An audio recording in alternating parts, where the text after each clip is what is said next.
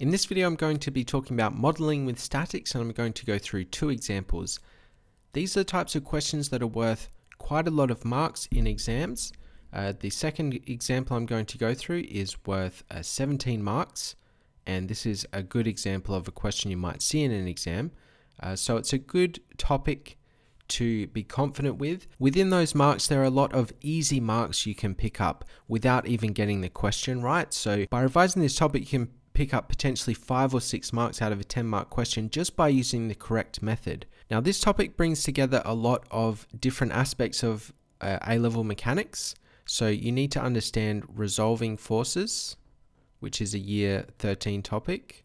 Resolving forces. The second example, there'll be aspects of moments. So you need to be confident with that, and also friction. So these are 3 fairly big topics in A-level mechanics. This problem here, however, is mostly about resolving forces. So let's get stuck into this question then. This question is from practice paper I from the Edexcel practice papers, and it says figure 5 shows a cylindrical object with mass 8 kilograms resting on 2 cylindrical bars of equal radius. The lines connecting the center of each of the bars to the center of the object make an angle of 40 degrees to the vertical. Part A says draw a diagram showing all of the forces acting on the object. Describe each of the forces using words. So for part A, we need to draw a force diagram. This is something you learn to do in year 12. So draw your circle. Sometimes it might say draw the forces on the diagram, but here they're telling us to draw our own separate diagram. We have the center of the cylinder. We will have a weight coming from the center of the cylinder, and that would be mass multiplied by gravitational acceleration. They don't tell us to indicate the value of the forces. They say describe the forces with words. So we just need to write weight there. And then we have the normal reaction forces pushing back on the cylinder from these rods. Okay, so we have these 2 normal reaction forces. And, well, I should have made it a bit bigger, but we need to write normal reaction and normal reaction here as well. Are there any other forces we need to consider? Well, you might think possibly there's friction, right? Because, we have a rod, and it's, this cylinder might want to move somehow. So there might be friction between the rod and the cylinder. But actually, if you think about it, this cylinder has no tendency to move. The only way it will move is if these rods collapse. It's not made of jelly. We're assuming it's a solid cylinder, so it's not going to slip through this gap. It's either going to be held up by the rods or fall to the ground when the rods give way. So there's no friction here. The cylinder has no tendency to move anywhere. And we don't need to consider the weight of the rods or anything, because they're obviously fixed into a wall or something. They're fixed in place. So the weight of the rods has no bearing on this question. So these are the only forces we need to consider here. Okay, so that's part A. Part B says calculate the magnitude of the force on each of the bars due to the cylindrical object. For this question, we can actually model this as a static particle, because if we think about what's happening in this situation, we have the weight force pulling from the center, and because this is a solid cylinder, the normal reaction force we can model as acting on the center of this cylinder. We don't need to consider, if the cylinder's bending or anything. The force on where the rods touch the cylinder, we can assume is the same as at the center. So we can actually model this as a static particle. So we could draw a diagram with the center of the cylinder as the particle. We have the normal reaction forces at angles to that, and we have the weight force pulling down like so. And we know the angle of these vectors. So if we drew a vertical line, then we know these angles are 40 degrees to the vertical. And also we know the weight, which is 8 kilograms. We're told that in the question, multiplied by G newtons. And the other thing is we know this is in equilibrium. It's not, the word equilibrium is not used in the question, but this word resting is. So resting implies equilibrium. if something is at rest, it's not moving. So nothing's moving. We can assume equilibrium. So therefore, we can say that if we resolve these forces vertically, this is where the resolving forces understanding comes in. If we resolve these forces vertically, then it should equal 0. So we can say resolving vertically, taking up to be positive, then these two forces need to equal the weight pulling down. So we take the vertical aspect of these forces. If we call these normal reaction forces R, these two reaction forces will be the same, by the way, because it's the same weight pushing against each rod. So it's just the one cylinder pushing against each rod. So it's the same reaction force pushing back against the cylinder. And then the vertical aspect of those will be R cosine 40. So then we can say R cosine 40, the vertical aspect of this force, reaction force, plus R cosine 40, the vertical aspect of that reaction force, subtract the weight pulling down, so 8G.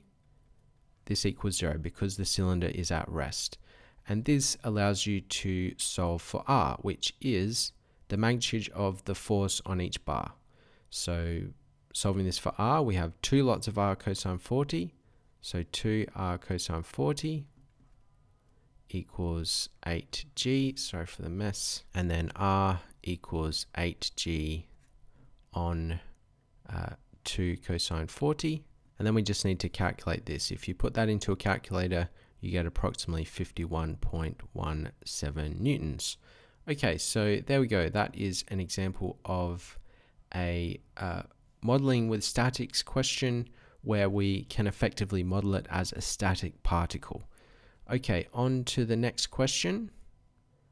This is from practice paper K. Along with understanding resolving forces, you also need to understand moments and friction for this question. This is a very common type of question that will come up in A levels where there's a ladder leaning against a wall or some other, uniform rod leaning against some objects. So it's a good problem to practice. This question says a 10-meter long uniform ladder has a mass 6 kilograms and makes an angle of 20 degrees with a smooth vertical wall. It stands on a rough horizontal ground floor which has coefficient of friction 0.3 with the bottom of the ladder. Part A says draw a diagram showing all of the forces acting on the ladder. Describe the origin of each force using words. So starting off with our understanding of force diagrams. Well, firstly, we have the weight at the center of the ladder because it's a uniform ladder, so we can describe that as weight. Then we have a friction force. I would argue it's not particularly important which way you draw this vector in these types of examples, but I think it's fairly intuitive to draw it pointing towards the wall, because what is this ladder likely to do? It's likely to slip out this way. So friction is always in opposition to the direction of movement, so it's intuitive to draw friction pointing towards the wall. So friction we have, and then we also have a normal reaction pushing back from the ground. So this we could call normal reaction, and you could leave that as that, or you could say normal reaction from the ground or from the floor. And then we also have a normal reaction pushing from the wall because the ladder is also pushing against the wall. So we have a normal reaction from the wall. That is all of the forces we need to consider. Okay, so 4 marks there, I guess, for each one and labeled correctly. Part B is surprisingly worth 13 marks. It says calculate the magnitude of each force and hence determine whether or not the ladder slips. Okay, so there's going to be a bit of work here. Where I suggest you start is with the forces you know. We know what the weight should be because we're given the mass. And so the weight will just be the mass times the gravitational acceleration. And that also allows us to find the normal reaction from the floor because they're the only two forces acting vertically. So we're going to start by resolving vertically. And we can say the weight... the normal reaction force from the floor, and I might label this R1. It doesn't really matter what you label them, but just for my notation, I'm going to say R1, which is pushing up from the floor, subtract the weight, which is 6 times G, equals 0. Because this ladder is not moving up or down, it's only going to move sideways. So in terms of its vertical movement, it's in equilibrium. So then we can say R1 equals 6G. Okay, and then we can get a number for that. So 6 times 9.8. If you put that into a calculator, you get 58.8 newtons. So that's the normal reaction force pushing up from the floor. Then we have two other forces we want to figure out. We have friction, we don't know, and we have the normal reaction from the wall, we don't know. So how are we going to figure these out? Well, for the normal reaction from the wall, we can use moments around the point where the ladder touches the ground, because then we'll only have one variable. To find the moments about this point, we'll have the perpendicular aspect of the weight with the ladder, and we'll have a perpendicular aspect of this normal force from the wall, and that will only have one variable that we don't know. So we're going to use moments to work out this force. So we can say moments where the ladder touches the ground, and I might label this normal reaction force R2, and these two things should be equal because this is the only force pushing against the wall, so we must have an equal force pushing back against the ladder from the wall. So if we take the moments around the point on the ground, they should be equal. So for this force here, this is going to be 6G sine 20, because this angle in here would be 20 degrees. You could also do cosine of 70 because that angle is 70, but it's the same as sine 20. So cosine 70 or sine 20 will be fine there. And then this angle up here, that's also 20 degrees. So this will be R2 cosine 20. Okay, so they need to be equal. Also, we need to multiply them by the distance from where they are on the ladder to the ground. We know the length of the ladder is 10 meters long. So this one from the middle of the ladder to the ground is 5 meters. So we multiply that by 5. 5 times 6G sine 20. That needs to equal 10 times R2 cosine 20, or R2 times 10 cosine 20. This will allow us to find R2, or the normal reaction from the wall. So R2 is equal to 30G sine 20 over 10 cosine 20. If you put that into a calculator using G as 9.8, you get approximately 10.7 newtons. So that is the normal reaction from the wall. So we have the normal reaction force from the floor, we have the normal reaction force from the wall, we have this final friction force that we need to figure out. Before we work out what the friction is in this situation, we can work out the maximum friction. Now F max, the maximum friction we could have is equal to mu times the normal reaction force from the floor. So the force pushing up from the floor on the ladder multiplied by the coefficient of friction. So we have this, we work that out to be 58.8. So we can work out the maximum friction possible will be 0.3 multiplied by 58.8. So calculating that, we get 17.64 newtons. And now we can work out what the friction is in this situation by resolving horizontally, because there are only two forces acting on this ladder horizontally. It's the force from the wall and friction opposing that.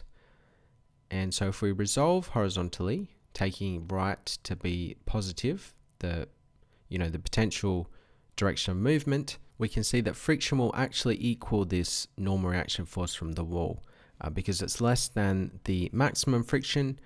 So friction will be able to hold this ladder in place. So we could say F equals R2, so it equals 10.7 newtons, and again that's less than the maximum friction possible. Okay, so then we can say F max is larger than F, the friction in this situation, and therefore the ladder will not slip. Okay, let's talk about the marks you can pick up here. even if you're not completely confident of answering these types of questions. Firstly, if you're given a statics question like this with a rigid body, that's what we call these ladders or rods. It's a rigid body. You're likely going to be resolving things vertically. So think about the forces acting on the rigid body or the particle or whatever it is, and then see if you can create an equation by resolving vertically or horizontally. Just by trying to do that, by resolving vertically, even stating that, you get 1 or 2 marks. Then if you can create and create an equation, that's another mark. So that would be my first step, trying to resolve things either vertically or horizontally. Then for these types of questions, you're likely going to want to take moments around a certain point. Now, it's fairly important that you pick a correct point. In this example, because we wanted to find this force, the normal reaction from the wall, we already knew the weight. That means we wanted to take moments around the point where the ladder touches the ground because it eliminates this force here. So that gives you an equation with one variable that you can solve. So think about where you want to take moments around to solve for that variable. There are some more marks there, 2 or 3 marks just for doing that process. So already if you do, 2 of these things, you've picked up potentially half of the marks of that question without even getting to the final answer.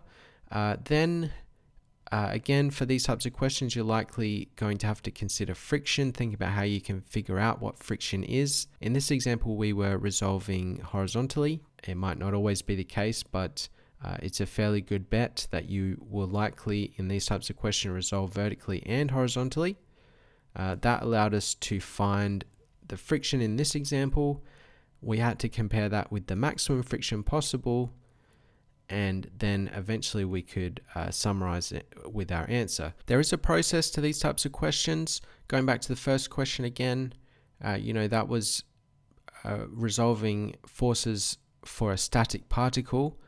You kind of had to sort of figure out that even though it's slightly complicated because it's a cylinder resting on 2 rods, it's effectively a static particles question.